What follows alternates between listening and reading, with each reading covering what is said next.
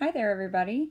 In order to get us ready for our work in Topic 5 with equations and inequalities, I want you today to complete page 251 in your book, and that page is titled Review What You Know. I'm going to ask you to pause the video and complete the section up here at the top that's labeled Vocabulary first. And when you're finished with that, come back and play the video and check your answers. We will do this for each section of the page as you go through, and you should be taking these notes in your book. Anything that we do here in the video should end up being in your book and part of your notes as well. And hopefully this will get us ready for our first lesson. All right, so pause the video, try the vocabulary, and come back and check your answer. Okay, so check your answers to the vocabulary and see if you have any questions about those terms. If you made any mistakes, go ahead and erase what you had and replace it with the correct word. A statement that contains the symbols less than or equal to, or greater than or equal to is called an inequality.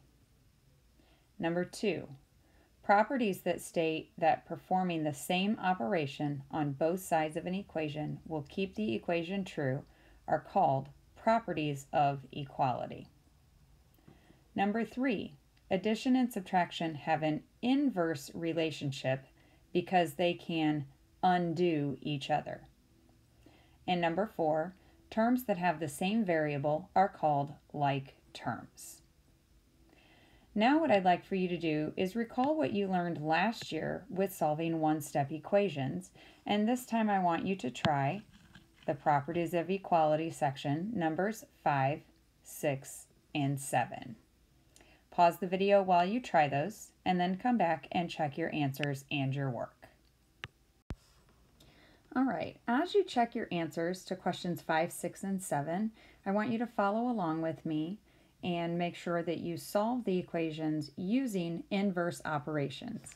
Again, this should have been something that you did last year in your 6th grade math class, but if you are unfamiliar or if you don't remember, this is a good reminder before we get into two-step equations this week. So number 5 says x plus 9 8/10 equals 14 2/10. So that's this problem right here, okay? And because there is addition next to the variable x, we are going to solve it by using the inverse operation from addition, which is subtraction. So if I take the same amount from both sides of the equation, and here I use kind of a little balance beam to show that I'm doing the same thing on both sides, I'm going to take away that 9 8/10 from both sides. And when I do that, right here and right here, I keep the equation balanced so that x is equal to whatever 14 2/10 take away 9 8/10 is, which in this case is x equals 4 4/10. So we solve an addition equation by using the inverse operation, which is subtraction. Now let's move on to number 6. Number 6 says 14x equals 91. Because the 14 and the x are multiplied together, you have to use the inverse operation of multiplication, which is division. So in this case, we are going to divide both sides by 14, as you can see we did here on the left side. And when we divide by 14, 14 divided by 14 gives us 1. So all that's left is 1x. On the right side of that equal sign, we have 91 divided by 14. Which, when you do that division, you get 6 5/10, or 6 1/2.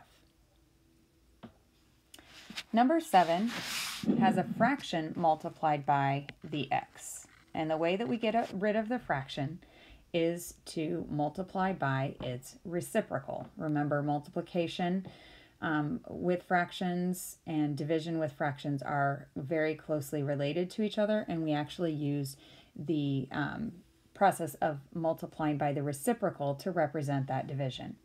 So in other words, because I have 1/3 in front of the variable x, in order to get rid of that, I have to multiply both sides by the reciprocal of 1/3, which in this case is 3/1. Or when I do it on the right side, it's just 3. So 3 over 1 times 1/3, in this case, gives us 1 whole. So those cancel each other out. And again, I'm left with just the x. And then on the right side of the equal sign, I've got 24 times 3, which is 72. Okay. So the next part that I'd like for you to take a look at is the part about like terms. Like terms can be combined if they have the same variable. You cannot put terms together unless they have the same variable attached to the number in the front, which is called the coefficient. So on 8, 9, and 10, you are looking for those terms or the pieces of the expressions that are alike, and you're going to put them together. So what I'd like for you to do is take a look at number 8. Let's try this one together so that you can see how it works, and then I'll have you try numbers 9 and 10 on your own. Number 8, of course, is a little bit messy because there are fractions involved, but it doesn't mean that it's any more difficult. So the first thing that we're going to do is we're going to identify one of the variables in the problem. In this case, we have 1/4 times k. And what I'm going to do is circle the operation and the terms that have the k in them. 1/4 k and negative 2/3 k. And we're going to put those two terms together.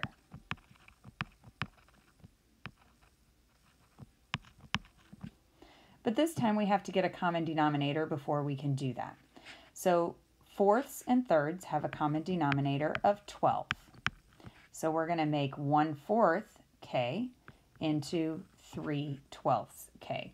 We multiplied both parts of that 1/4 fraction by 3 to get that common denominator of 12. In the fraction 2/3, we're going to again multiply to get a denominator of 12. But this time, each part of the fraction 2/3 gets multiplied by 4. So we get 8/12 k. Now, when we subtract these two, what you might be wondering is, well, how in the world do I do this? This works just like it did when we had integers. Okay, we're only going to be adding or subtracting the numerators. In this case, 3 minus 8. 3 here, and then we're going to take away the 8 from it. So 3 take away 8 is the same as 3 plus negative 8, which would give me a negative 5k. So that's the first term. Then we also have a second term here because we have another variable. This time the variable has m on it. So what you'll notice here is that I've got a 1/4 m. Oh, let me try that again. There we go. Plus a 5/9 m. So my 1/4 and 5/9 also can be combined because they contain the same variable m. But again, we have to get a common denominator. So 4 and 9 have a common denominator of 36. And 1/4, to get it to 36 as a denominator, gets multiplied by 9. And on the 5/9 side, in order to get a denominator of 36, we multiply by 4. So we get 9/36m plus 20/36m equals 29 over 36m. So that's my second term. Now, to put this all back together in order to get your expression that is simplified, I'm going to go back to my black pen here. We would put this together and we would say negative 5/12 k plus 29/36 m. That is our simplified expression. Now, that took up a lot of space because we had fractions that we had to get common denominators for. But as you look at numbers 9 and 10, you'll notice that those two problems do not contain fractions. They only contain integer coefficients. So try 9 and 10 and then come back and check your answers. Okay, so let's take a look at question number 9. You have two terms that have a b attached to them. You have a negative 4b here, the very first term, And then the third term is also a negative 4b. So when you add negative 4b plus negative 4b, you get negative 8b. Then the second set of terms that you have both have w's on them. You have 2w plus 8w equals a total of 10w. So putting your expression back together here means put those two terms back. Negative 8b plus 10w is the simplified expression for the one that you were given in question 9. Now take a look at question 10. What you might have noticed in question 10 is that only one set of the terms had a variable on it, the negative 5z and the negative 4z. So a negative 5 take away 4z is a negative 9z. Remember, add the numbers or subtract the numbers that are in front of the variable. And then you also notice here that you had some values, 6 plus 8 and plus 1 in that expression that just were numbers. In other words, there was no variable there. So you know that you can add numbers together. In this case, 6 plus 8 plus 1 makes 15. So your simplified expression is negative 9z plus 15. All right, our last problem here on this page is an inequality. Remember, an inequality tells us about a range of values that will fit or fulfill a situation, but does not necessarily contain an equal sign. In other words, most of the time these have that greater than sign, it looks like that, or a less than sign. Sometimes we have greater than or equal to, or less than or equal to. So there are 4 symbols that we use when we try to write an inequality. One of those will help us describe the situation that says a large box of golf balls has more than 12 balls.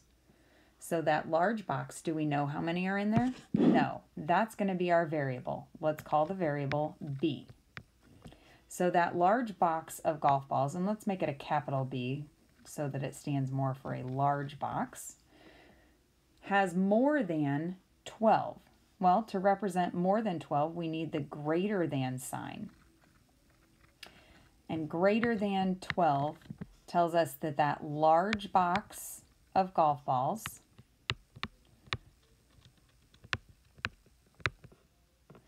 has greater than 12 golf balls.